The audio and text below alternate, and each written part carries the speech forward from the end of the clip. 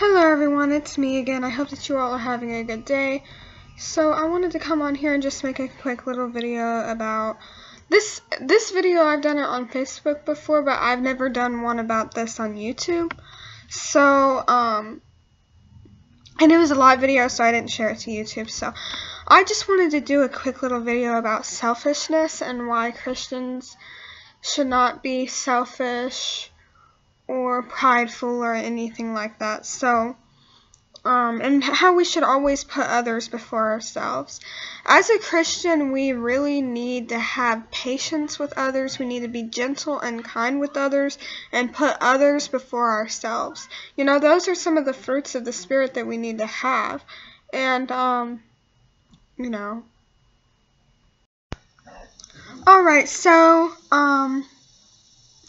yeah, putting others before ourselves is really important as a Christian, and you know, it's just being humble and, you know, not being selfish. So I have a verse here. Actually, I have a few.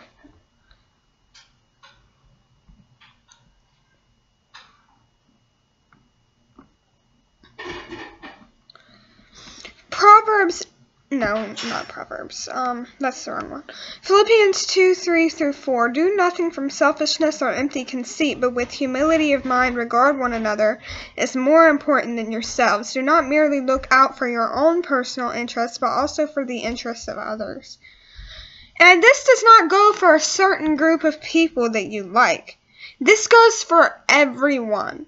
You have to show this kind of love and selflessness to everyone, not just a group of people that you like, and not toward no one. You have to show it to everyone. You know, this is what God wants you to do. I see so many Christians that are selfish and prideful and think that they're so much better than everyone else. And sorry, that's the phone. I'm gonna have to get that. It was no one. We get calls like that all the time.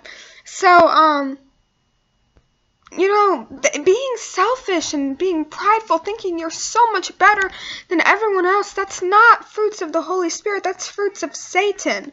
You know, you can't be just being selfish toward people. You know, Jesus was not selfish. We have to be like Jesus Christ. You know, and putting others before yourselves is a really good trait to have, especially as a Christian. You know, even if you aren't a Christian, which you should be, but, you know, everyone knows that we're supposed to not be selfish. But nowadays, people look at pride and selfishness, like loving yourself and all of this and that, being a good thing. I mean, it's okay to love yourself like God. You know what I mean? But selfishness. You know, thinking that you're the only important person, thinking that you're the only one with feelings, and I know that we've all felt like this before. You know, we've all been selfish. We've all been selfish at one point or another.